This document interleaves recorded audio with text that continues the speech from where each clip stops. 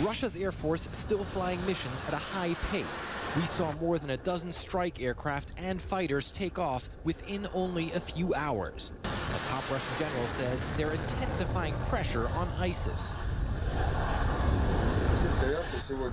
Russian aviation was at work today in Raqqa, he says, also in central Syria and Deir ez-Zor. In total, Russian aviation carried out 87 sorties in the past 4 days. While the Russian Air Force has withdrawn several aircraft in the past months, it's ramped up other assets, deploying advanced Mi-28 gunships that have already seen combat action.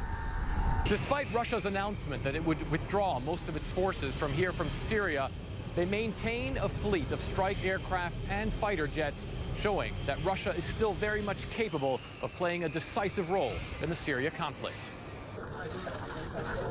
The Russians took us to what they say was the signing of a local reconciliation agreement near the town of Hama. Russian military brass say they're working closely with the U.S. to also make a ceasefire in Aleppo work to finally halt the bloodshed there. The general says so far cooperation with the U.S. has been positive.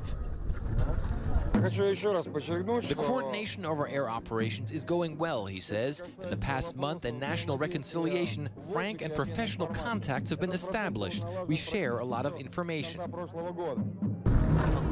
On May 9th, Russia will mark its national holiday, marking the defeat of Nazi Germany.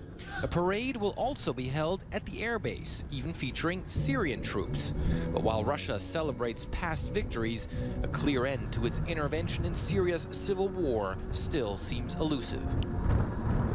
Fred Pleiken, CNN at the Hmeimim Air Base, Syria.